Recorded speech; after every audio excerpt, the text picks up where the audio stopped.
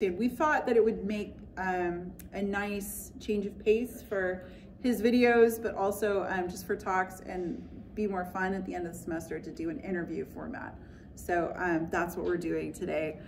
Yeah, my hair is down here. I'll loosen my tie for this real casual. No hat. Should I turn the chair backwards just for that extra we're kind of rapping informally here, you know? Yeah, we can. Here we go. There we go. I don't think I can physically sit that. You can't. Okay, that's fine. There we go. It's between two ferns. There we go. Yes. Oh, we're not. I'm not that funny. Remember, I am printed on my 75-year-old grandfather. I have 2 acceptable ways I can sit. And I'm going to cycle between those 2. Okay, okay. Well, you are only from the top up here on your video, That's so good. we're all good. That's good. Okay. They don't know I'm not wearing shoes. All right. And if you don't know me, and again, I think everybody in this room knows me, but for the YouTubers, I am Dr. Brenna Bird. I am a professor here at the University of Kentucky, and I teach sometimes Old Norse, and I teach Germanic mythology, which this is a rare treat for us because usually I have Jackson Dr. Crawford, zoom into my class, and this is our first time actually getting you here in person, which is quite nice. So this is a culmination of a very long semester of hard work. I use 2 of Dr. Crawford's books in my class, the translation of the Saga of the Volsungs and the 2 Heroic Champions. Is that the name? 2 sagas of mythic Two heroes. sagas of mythic heroes. There we go. And those are the ones that we read for the semester, and so it's really nice to have you here in person, so thank you. Well, it's a pleasure to be here. Awesome. First time in Lexington. First, so what is your impression as a Coloradian? Well, the grass is not blue as advertised, but it's been a special pleasure for me to meet you and Andrew in person. After so many years of being in touch, just electronically. Right. Yeah, that's been a big deal. Yeah, so that's kind of I had to think for a minute, actually we haven't met in person until now, so this is quite, he's my online friend, and no longer, I get to say he's my real friend now, not just online. So, we're just old enough that matters. Right. So, I have a lot of questions. Like I said, we wanted to do this internet format. I have some questions that I think have come up throughout the semester, some questions that I have in my head that I just come up and I think, oh, I should ask Jackson about this.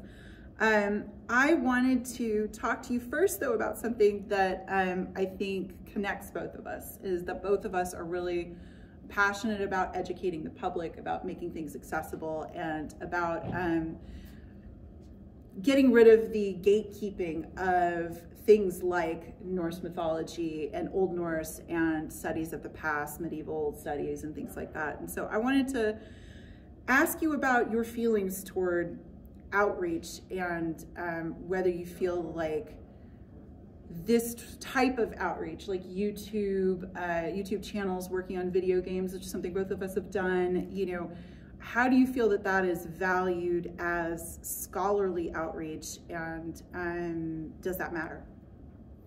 So how is it valued by other scholars in the academic community in the field?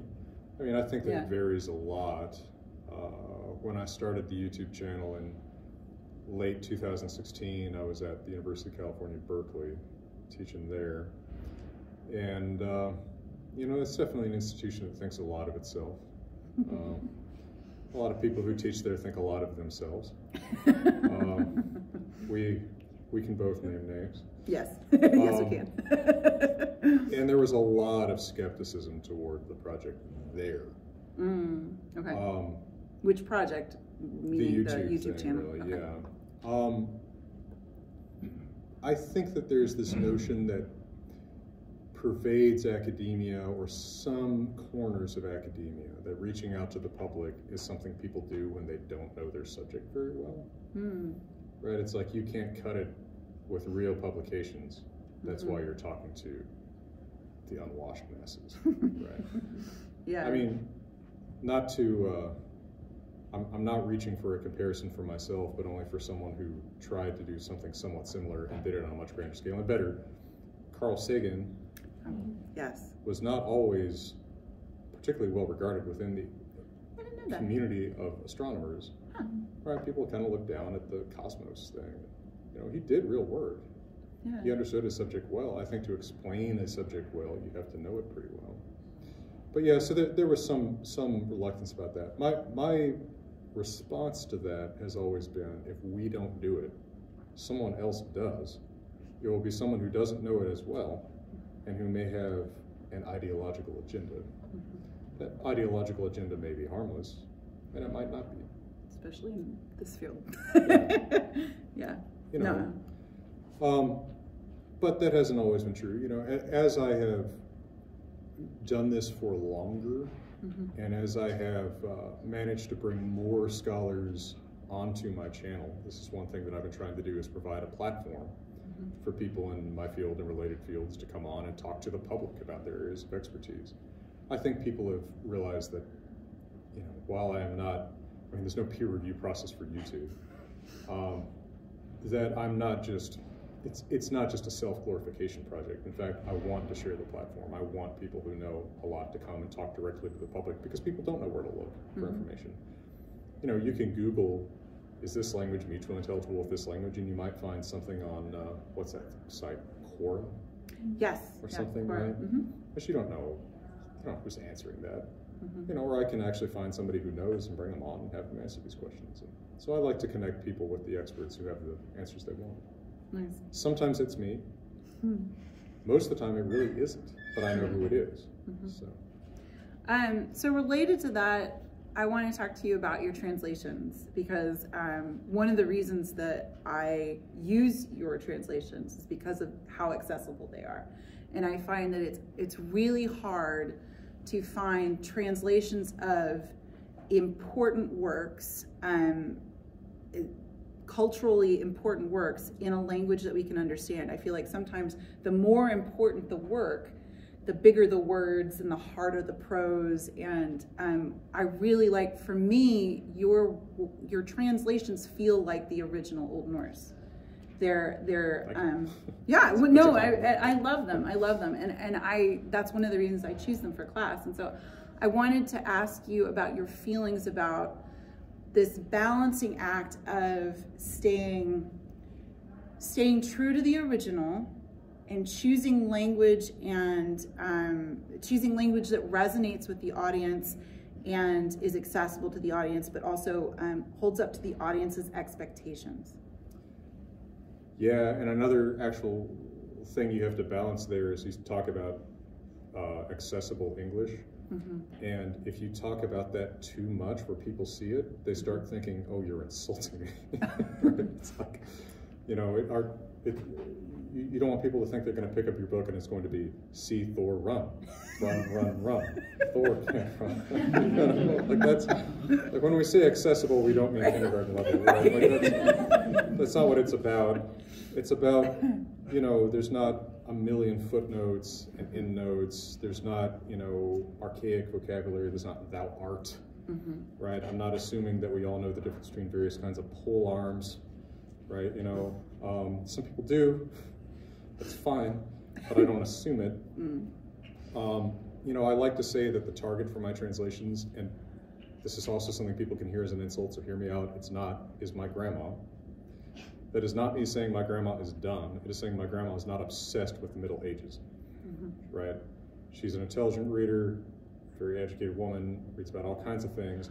She really doesn't know much about the Middle Ages, so I don't assume that she knows what a Bernie is, or that she enjoys reading thou art from someone born in 1985, right? I think that there's this attitude that if something is old, it needs to sound old in English. Mm-hmm. I've never really agreed with that. We actually talked about some other reasons that people might want that earlier, but that's a whole other subject that maybe we'll get into. Spin-off YouTube. Spin-off subject, yeah.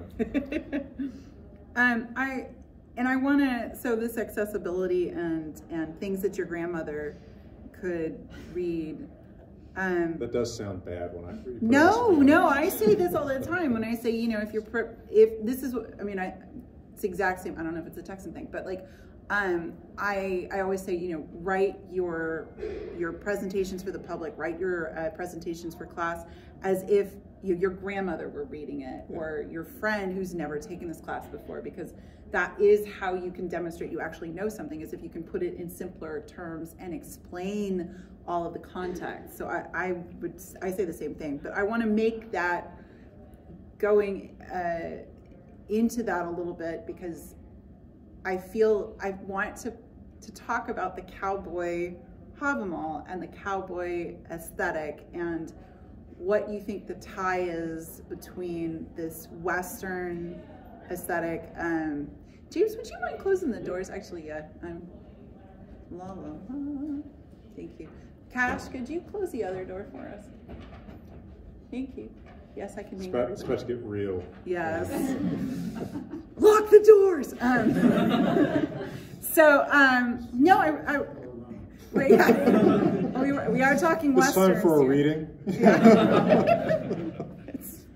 So, but I do want to look into that a little bit, and what overlaps do you see between, say, a Western type of cowboy mythology and the sagas, and okay, and your persona as I'm gonna run with Doctor. this. Sure. Well, you're not there anymore, but you with the hat. I'm gonna run with this in maybe a couple different sides. I'm gonna zigzag with this a little bit. Okay, you go for it. I think people get really, really concerned with authenticity in presentations, and I know that I am not what you would design in a lab, or plug into an AI to be the guy teaching you about Norse mythology, right? I neither have the tweed jacket with the patches, nor do I have the 2-foot-long beard and the Ayasjammer tattoo, right? So I'm not, by like identity, either a typical professor or a Viking guy. And those are the people that you typically expect to be talking to about this. But I think this project would not have lasted as long if I was trying to put on either of those personalities. I have to kind of be myself, because when I'm exhausted, which is most of the time at this age, the only person I can be is myself, right? I don't want that extra layer of like projecting something else. And so I just dress as myself, I just talk as myself, I just do things as myself. That ties into the culture that I grew up in, which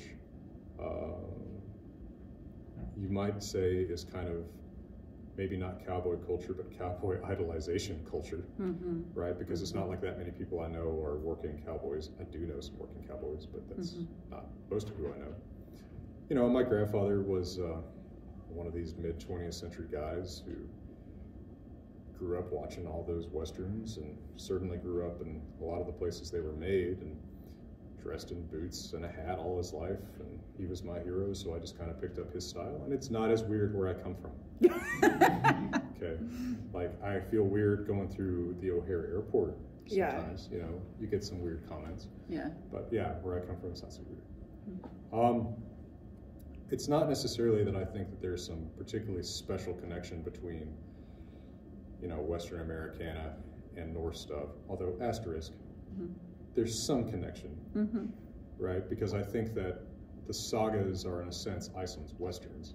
They fulfill a very similar cultural role. They are nostalgic literature about a time men were men, right? The frontier was not quite settled, and you settled things by fighting, and not just by talking to each other. I think that's a similarity. But for me, the cowboy Havamal, and what that is, for anyone who doesn't know, is Havamal is like a Norse book of Proverbs, words of wisdom from the god Odin. It always reminded me of the advice that my grandfather gave me, and so the cowboy Havamal is Havamal translated into how he would say it, right? So it's not my typical, more textbook academic English that I'm going to write. It's, earthier, right? More regional. But I think you could just as well make a cowboy Ecclesiastes. You could make a cowboy book of Proverbs. Yeah. Probably somebody has done that. That sounds like something in a souvenir shop in just the right town. Oh, definitely. You know what I mean? Wimberley. Wimberley, oh yes, Wimberley. It's on the shelf somewhere. Yes, so we're in Wimberley. Sorry, Wimberley. Or Sheridan, Wyoming. Sheridan, Wyoming. Yeah. So why do you think the, what first appealed to you? How about that? What first appealed to you about, maybe like a little backstory into how did you get started in Old Norse, and then why did you stick with that? What appeals to you about the sagas? What appeals to you about the Poetic Edda? Like, what appeals to you about these things? All right, there's a version of the answer to this question that I'd probably get hanged for doing again because so many people have heard it. But they have not heard it. Maybe they have. That's true. I don't know what videos you've made them watch. I don't. Voluntarily. These are poor suffering individuals. I was a big dinosaur kid. Still big into dinosaurs. Come to Stegosaurus Day, Saturday, Morrison Natural History Museum, Morrison, Colorado, west of Denver. That's far away from y'all. Road trip. Yeah, I really love dinosaurs, so I went to a middle school that actually offered Latin. This dates me. I don't know if many middle schools do that anymore. I took Latin because the dinosaur names were in Latin, and from studying Latin, I realized language evolves. I was really interested in, when I was a kid, when we were kids, it was kind of news that birds were dinosaurs. Yes. I was real fascinated by this, and also evolution was kind of a forbidden subject because my mom's side of the family is creationist. Interesting. So it fascinated me, and learning that language evolved, got real into that. And my grandma took me to this used bookstore that used to be in Denver called Tattered Cover. It's still there, but it's not the same. But they used to have just piles of books.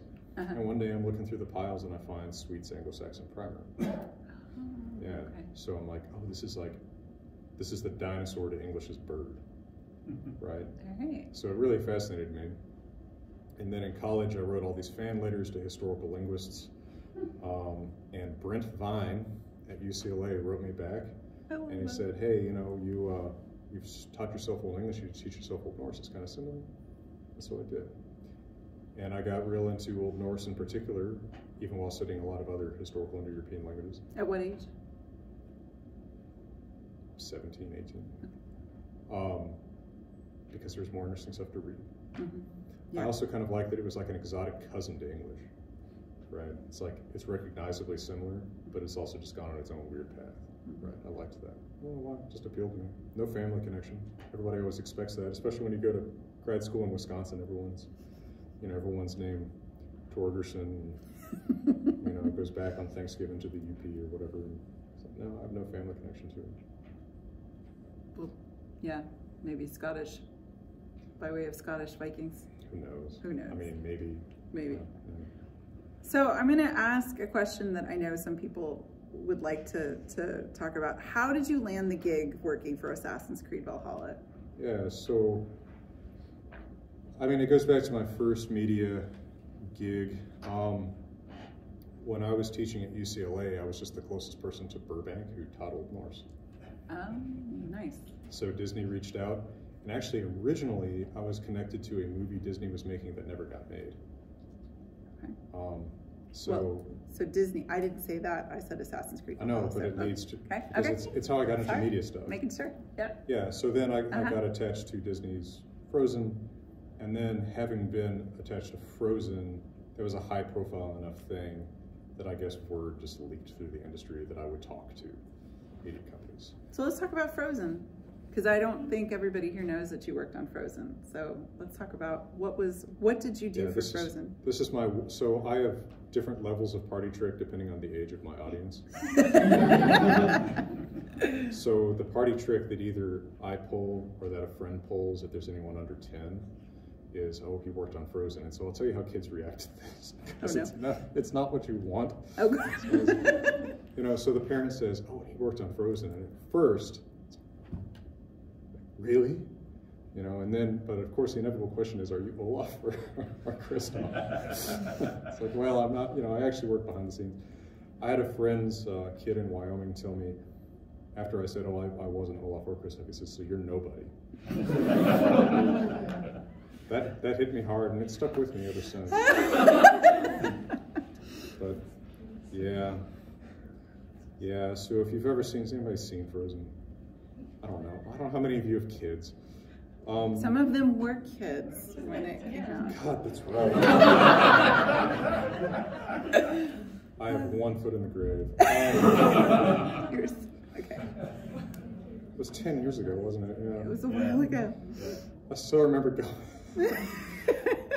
picking my grandma up and figuring out the theater was closed and taking her to it, and the whole time she's turning to me and she's like, "Is that you?" No. But yeah, I wrote the runes, and like there's the book in the beginning, and there's the gravestones, and then there's a little bit of spoken Old Norse in the coronation scene where the bishop puts the head on, who's the queen? Is that Elsa or Anna? I can't even remember, but he puts the crown on her head and he says, "Ekte from vir idr Elsu droning Arendals." Nice. And you can tell the voice actor's kind of trying to imitate me more there. His voice changes a little bit. Yeah, he sounds more like a hig. Nice. But yeah, and then there's the scene where the trolls try to marry Kristoff to Anna, and they dig a pit and build an arch over it. So they had asked me, what's an Old Norse wedding like? And I said, well, in the sagas, they just say somebody got married. They talk about the partying afterwards, but they don't really describe the ceremony. But I said there's this blood brother ceremony in Gisli Saga where they dig a pit and make an arch over it. So that's what that's from. Oh, nice. Yeah. If you watch Frozen all the way through, all the way to Special Thanks, first name, that last section. Yeah. Special thanks. One day, perhaps not too far away, I'll be this.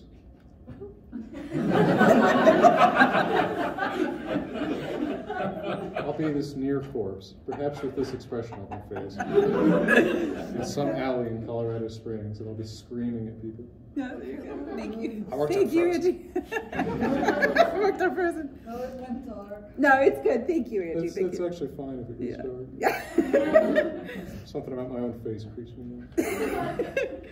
So, and so from Frozen, from your work on Frozen, then you got into some other media gigs through just people new. Right, a couple History Channel things.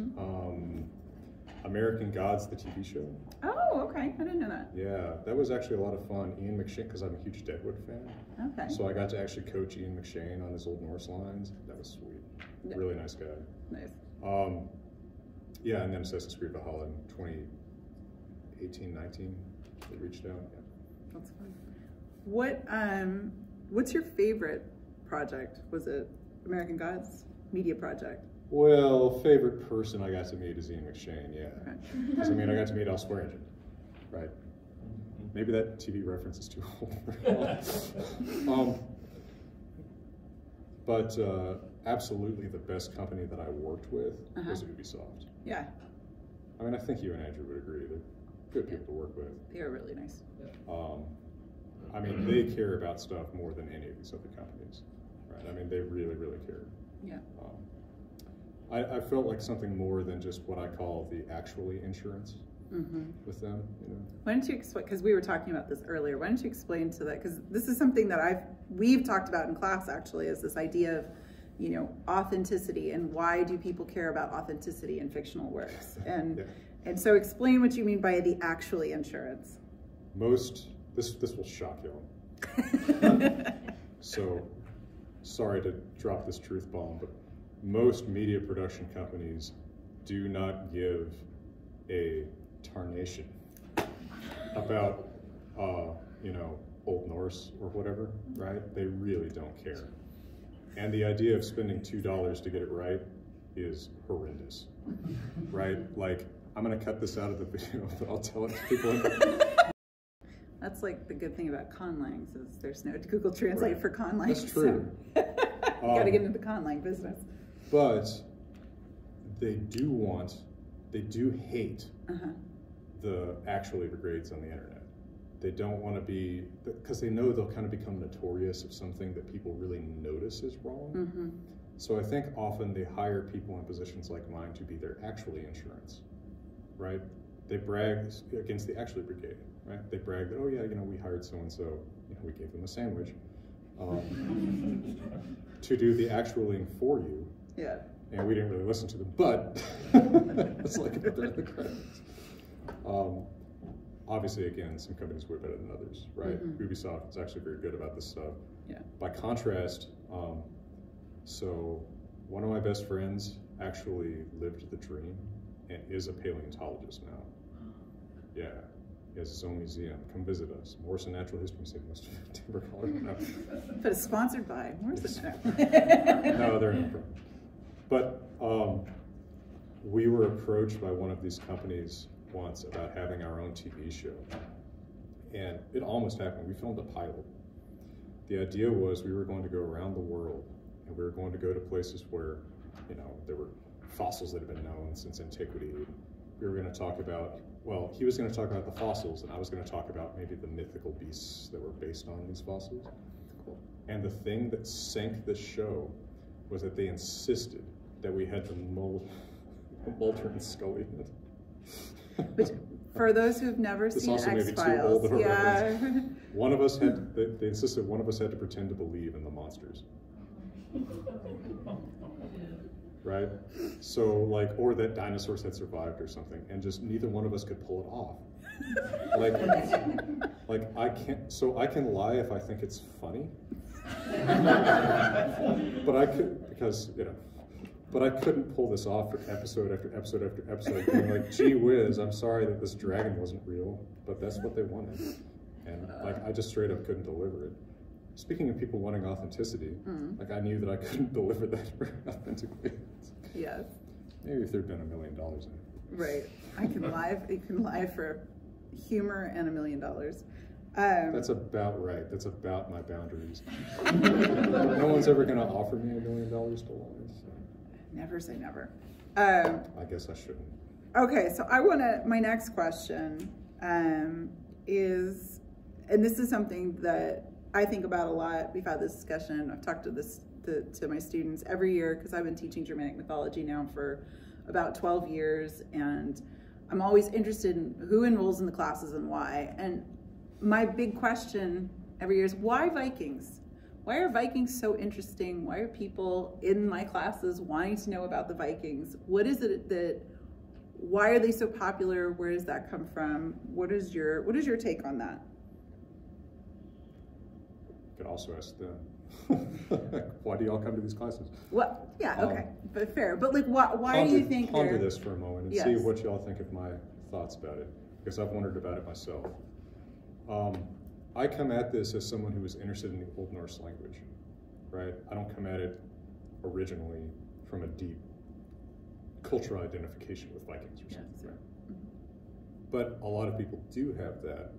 And I've noticed, we were talking about this a little bit earlier, if you look at 20th century media, Vikings are not generally portrayed very positively, right? They're not usually us from the perspective of the filmmakers or whatever, right? They're kind of, you know, rating mean guys who often barely speak any language, whatever language. Actually, the language they make them speak is often an interesting question. In the 21st century, this really rapidly changes, and you get all of this media that portrays Vikings really positively. How to Train a Dragon, the Vikings TV show, all the video games, God of War, and et cetera, et cetera. Vikings have gone from antagonist to protagonist. That's interesting. I don't exactly know what the chicken and what the egg is there, but there's a cultural change and a media change, probably mutually driving one another. I have this abiding theory that a big part of it is the Lord of the Rings movies about 20 years ago. Some of y'all were born subsequent to this, but if you cast your memories back, you know, fellow living fossils, there was this, you know, these were pretty big movies, right? I mean, it was kind of sensational. You know, you sit down in the theater, it's great music, you know, it's this big sweeping epic thing. People really wanted to immerse themselves in that. And I think a lot of people left those theaters thinking, where can I get more of this? And one place they can get more of it is Norse stuff, which was a lot of the inspiration for Tolkien. Right. So I think that was a big place where it started to turn. I think there's smaller drivers of it too. Immersive fantasy has been a growing entertainment industry since at least like the 70s. And when I say immersive fantasy, this starts off with, you know, D&D, which when I was a kid, this was considered immersive, right? You know, you tell your stories to your friends around the table with your Hot Pockets. You know, now people plug themselves into their, you know, their whole rigmaroles with their, you know, their DVDs and their Netflix and whatever, and their PlayStations and, you know, newfangled technology. All this stuff. Yeah. Like that's super immersive. But like right as Vikings are getting more popular, so is all of that stuff. So it's interesting that this is now something people want to immerse themselves in, and they want to identify with the Vikings. They're not identifying with, you know, the people fighting the Vikings or whatever, which is what it used to be. I can't fully explain it, but those are just some thoughts about why this is getting so big. And if you go search on YouTube or search on Google or search on whatever for Vikings, runes, Norse mythology, Thor, most of the people you're going to see talking to you about it are going to look like what they think you expect them to look like, right? They're going to be big beards. I bet you there's an ice yelmer or a big Easter tattoo, that kind of stuff, right? People identify with it super strongly. I'm an odd man out and not looking like a Viking, right? Trying to project that stuff. So people want to be it. Not everybody is into it, but a lot of people really want to be something to do with this now. Yeah. I that's interesting because again, like if you want to be it, there's also that thing about authenticity. Yeah. And so which I lack. Right? This is a no, I mean like from a certain perspective, from a certain audience, right. This is a complaint. Right. Right? This isn't your religion. Right. You didn't grow up in Scandinavia. This isn't yours. And I think a lot of people, you know, this is an age in which people often feel rootless, it seems to me. Right? I mean, a lot of traditions are gone or radically changed. You know, people live in a very different world than their parents and grandparents did and are looking for something to grasp onto. And sometimes it looks like something to grasp onto. I don't fully understand that, but I think actually something I was mentioning earlier, maybe part of the reason I don't fully understand that or fully seek that grasping at roots is that I'm not as alienated from those roots. I live 28 minutes from Crawford Gulch. You know, like I know my roots, and don't like have a problem with them. Okay. But I think someone growing up, you know, maybe with a sense of alienation from their family or from the culture around them, you know, looking for something to identify with, I can get how that might happen. It seems cool, right? If I can identify with anything, maybe I should identify with the most badass thing. Right. So I want to, and going further in that, then with authenticity and storytelling, what do you think is the most important thing for authenticity when readapting these stories, whether it's translation or media stories? Like, what, for you, what counts as authentic? Yeah. The actually guys on the internet mostly care about physical culture. That breastplate was not used during that decade, right? That kind of thing. And that goes for Westerns too. You know, actually, you know, cartridges had not been invented at the time The Good, the Bad, and the Ugly is said, kind of thing. But for me, I think I don't notice that stuff as much, probably because I'm more of a language and culture guy than I am, language and literature guy than I am a physical culture guy, not an archaeologist. I'm looking for more of the spirit of something. That sounds really amorphous, but it's one reason why, and I think this is actually a decent test of opinions on the actually stuff. I think one of the best Viking movies is The 13th Warrior, which maybe none of you have seen. It's from before y'all were born. But I've recommended, they've seen, at least my students have seen one scene where he introduces himself as Ibn Fahatlan, you know, and they're like, Ibn, right? So that's, they know that one at least. So there's a tragedy to this movie in a sense, because I mean, it's not objectively good. And I mean, you've got... Take it back. I love that movie. You've got Omar Sharif, right? Star of like Lawrence of Arabia and Dr. Zhivago, right? Two of the greatest movies ever made. He's just like, he looks so bored. I think he quit acting after this movie. But like, there is a core to it that gets the sense of humor right. I mean, they are kind of laconically laughing through the whole thing. You know, I can't lift this sword, I'll grow strong. right? I mean, like that is, it's spiritually, if you will, it has a very Norse spirit. Then you get something like 2022's The Northman, which I've gotten some flack for not liking, but this movie never laughs once. If you've ever seen this movie, I mean, 10 minutes in, they're burning a house full of children, and it stays about that door, you know? Like, it's just, it never winks at you, and it's like, hey, you know, we're at the movies, folks, you know, like, pop that popcorn and have fun. Like, it's always just like, people are bad. Which, sure, the sagas are full of people who are bad, but there's some humor to it. There's some, you know, worldly wisdom to it. The narrator winks at you a time or two, you know. I just don't like to be lectured at or hit over the head. So even though it probably looks better in terms of like, oh, the ship looks like about like it should look, the clothes look about like they should look, you know, I don't like it as a Viking movie or as a movie in general. Interesting. Now, then you talk about, I mean, actually, Assassin's Creed Valhalla is an interesting kind of case study here, because they really did work pretty hard on getting that physical culture stuff right, but they also worked pretty hard on the, shall I say, spiritual culture, right? I think they did incorporate a lot of vocabulary and humor and things like that, that are pretty true to the source material. So that's a good example of a balance. There's certainly exceptions. There's places where I'd say, oh, you know, like this design, like everybody always wants to pull out these designs like the Iasiom or the Big Beaster and stuff, which are 1,000 years after the Viking Age. Like, I've always objected to that a little bit as an actually guy, but I don't care that much. You know, if that stuff is there on the edges. Yeah. Question also going back to, I realize we've been talking this whole time, the title of the talk is Vikings and Valkyries, Video Games and Beyond. I forget what we called it. Yeah, we did it. We did the shop Vikings ride. and Valkyries, Video Games and Beyond. Man, so, that's some Sean Penn level alliteration. So what about?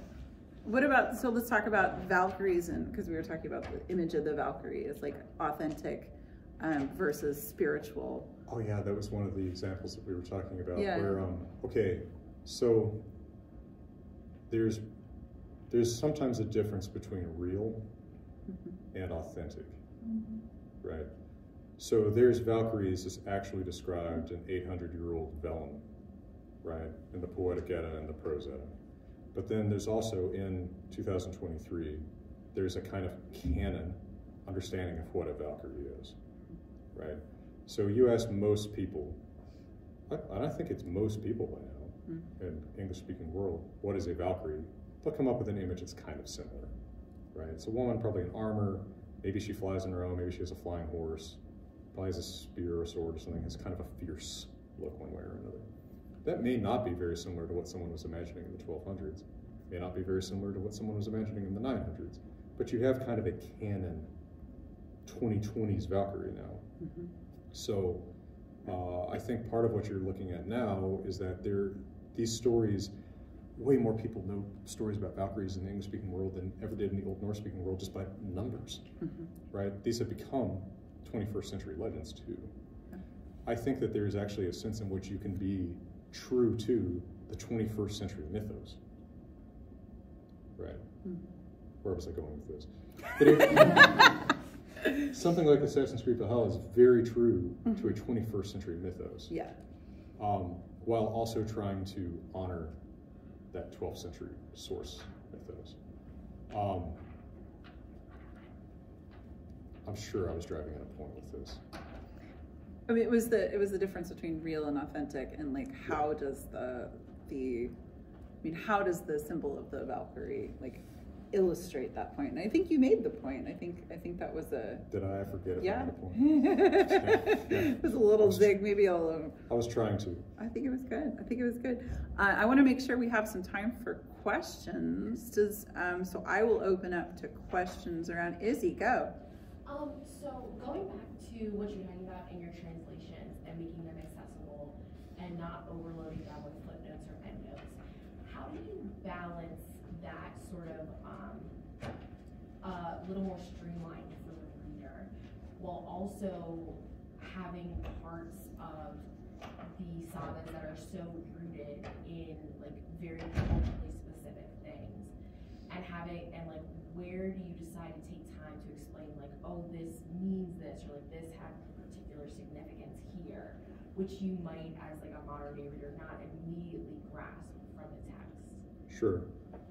I've evolved on this a little bit too. I don't do this exactly now as I did when my first book was published in 2015. But for example, with the Poetic Edda published in 2015, I tried to get ahead of some of this a little bit by writing an introduction that I thought would encapsulate the cultural expectations that the original audience would have of the work that you're about to read. It's like, bear with me, I'm not going to give you footnotes, but if you read the introduction, I think I can set you up with a lot of what you need to know going into this. I always have a glossary of names because I know there's the original audience expects everybody to remember not just lots of names, but the family trees that connect them. That's not something we're as used to, right? We're used to 8 named characters in a movie. They all look really different, and all their names start with a different letter, right? They definitely don't care about that here. So I always have, family trees and glossaries of names and things like that to help out. The most apparatus that I have is in my book, The Wanderer's Havamal, which has Old Norse and English. And then it has notes at the end where I explain, if something is not an exactly literal translation, I'll explain like what I did that's a little bit different, or I'll say like, this seems very similar to an English idiom, but it's not exactly that idiom in Old Norse. It's this other idiom that says something a little bit different, but I felt like translating it this way to make it make sense when you read it. So there I really open up the hood more than I do in any other book. And then by the last book, which the Two Sagas book, I started putting in a couple places where I just thought, the audience has more of a tolerance for Old Norse words than I originally realized. So occasionally just leaving an Old Norse word in and putting in just brackets and parentheses what it means, right, to define it at first to help you see what that means. Because there are places, like I don't really like being the translator who says, I cannot express it in the English. You do not have the wealth of vocabulary. But there are some things that are such cultural institutions that they kind of make sense to just leave alone, right? Drengr, the Norse concept of, the reckless, courageous man who has a sense of fair play. Like it's such a wordy English translation if you translate it like that. I'd rather just translate Drengr. Just leave it like that and explain what it means when it first comes up. So I've evolved on that, but that's about where I'm at with it now and how I've done it in some books. Thank you. Okay, questions? Kaya, go ahead. So I kind of have 2, but I'll start with the easier one. You can start with the harder one and give me the easy one as a Okay, we can do that. So you were talking about the shift in how the reverse has happened from Vikings being the bad guy to Vikings now being looked at as the better version.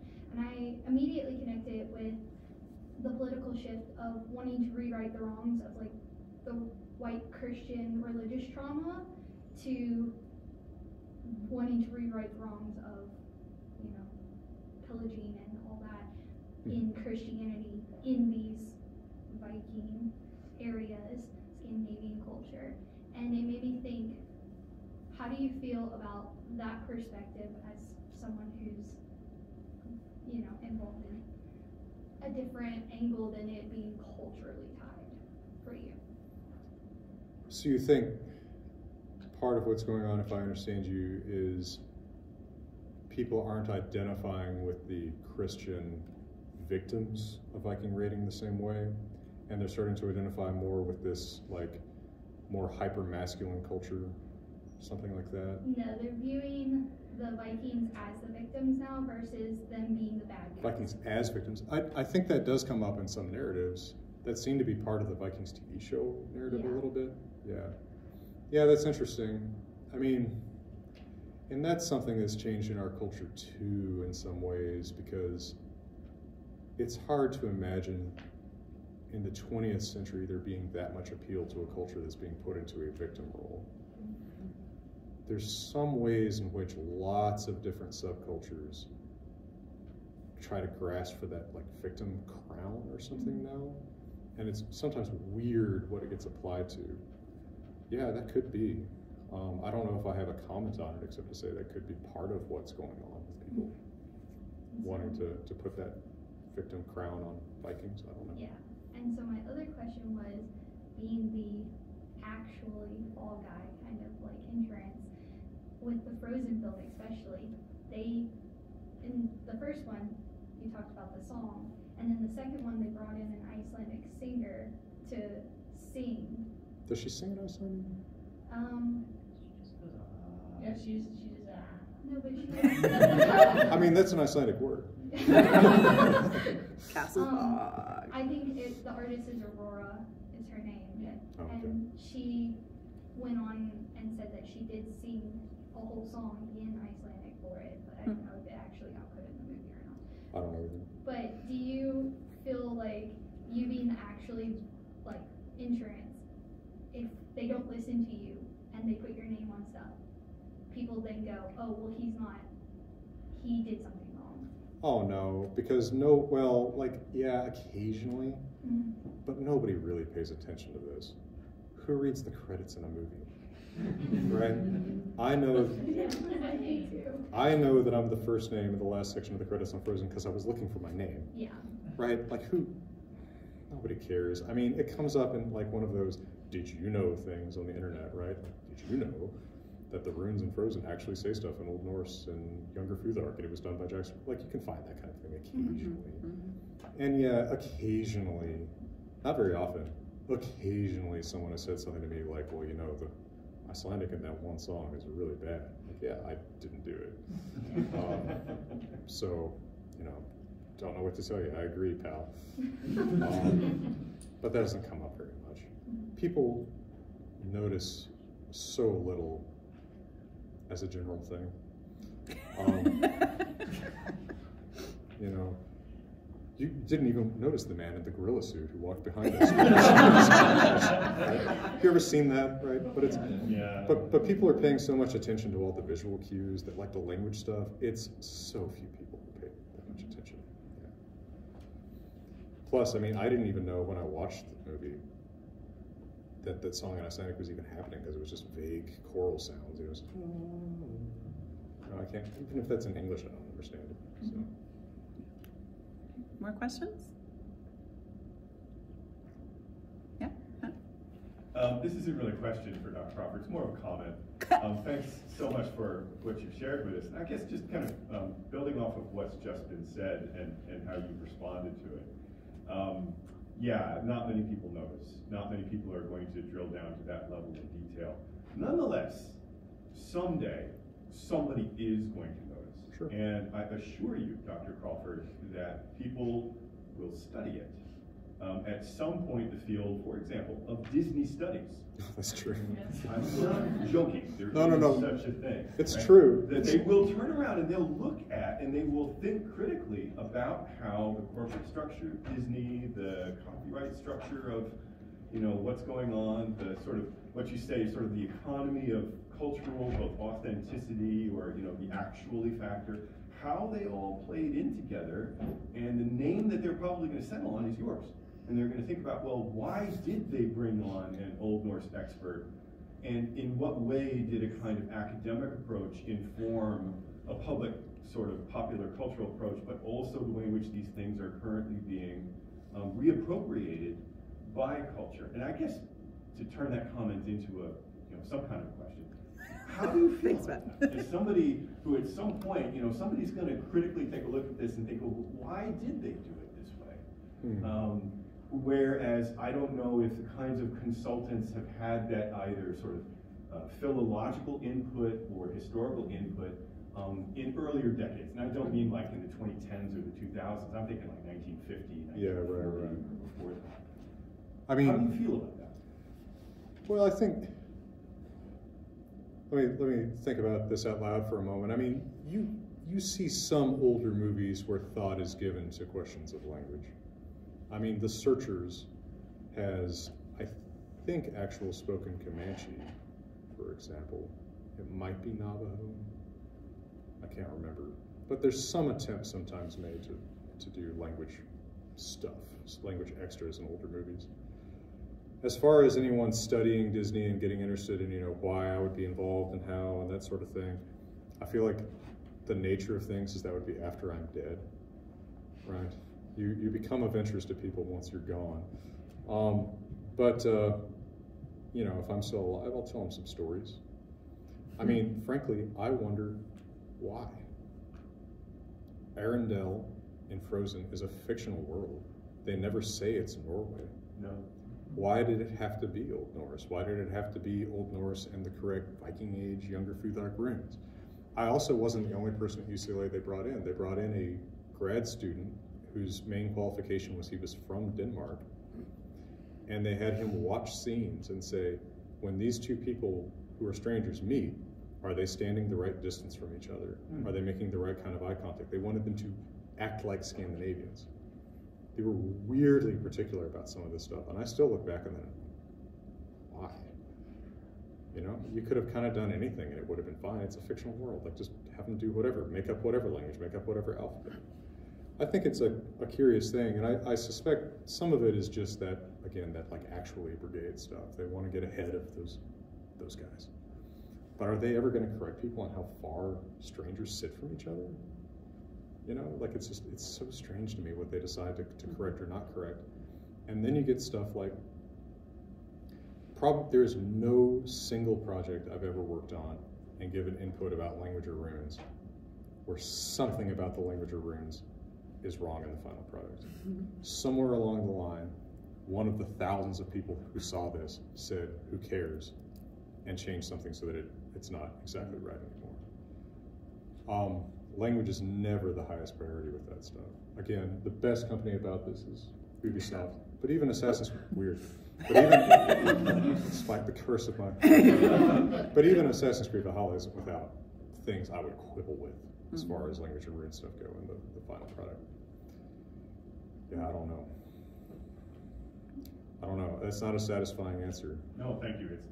It's interesting. But it's some thoughts. Yeah.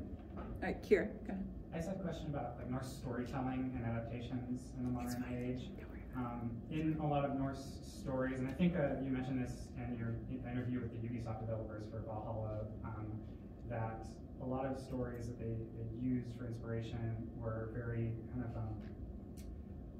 small and like independent stories that didn't have a lot of relation to each other, and not a lot of Norse stories in general have that same structure.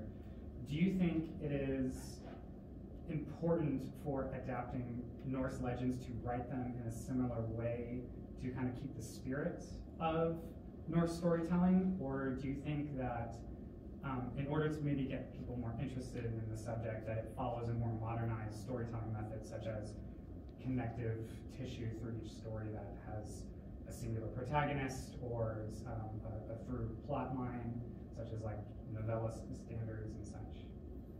I don't know if there's a clear-cut answer to this. I think that a talented writer could probably compromise pretty well on using a more authentically medieval storytelling style. There'd be compromises, but I think a really talented writer could do it. I have to think about this a little bit, even with translation. One thing that I've considered, you know, I've talked to my publisher, Hackett, great people, by the way. Talked to them about, you know, one day going back and translating a few more sagas, and one we talked about is the huge Jarl saga. 800 named characters. And one of my ideas that I've had for a long time about if I approach that to translate it is move here's violating my own thing about footnotes, move the genealogies to footnotes. Because a modern audience reads those lists of names. It's like, who do I pay attention to? Right? Monty Python has a sketch long ago when there were only a few TV channels. There was a show called Monty Python. Anyway, they have a sketch you can find online called the Jarl Saga, and it starts off with this guy riding across this majestic Icelandic, or maybe it's actually Scottish landscape, and the narrator says, you know, there was a man named such and such, son of such and such, son of such and such, son of such and such, cousin of such and such, who killed so-and-so, who wed so-and-so. And it's played up as this huge joke as it goes on for like 2.5 minutes. It's actually a chapter from Nilsa. Right? It's not made up. And it's not from the beginning of the book. It's like chapter 114. Right? So I've thought that is actually something that you might adapt. You know, if I were to write a story, I don't know if I have it in me exactly, but if I were to write an original story set in this period, I don't think that I would try to imitate that style exactly, because I feel like people just, it's so hard to get people to keep reading.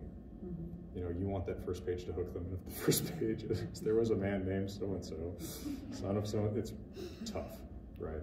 But I think you can move those pieces around and keep people interested. I mean, we tell stories like that, kind of. We just don't typically start with those lists. Unless you're the person writing checks in front of you at the line at the grocery store. That lady will tell you stories that start that way. But most of us don't tell stories that start with, you know, son of, son of, son of, son of, son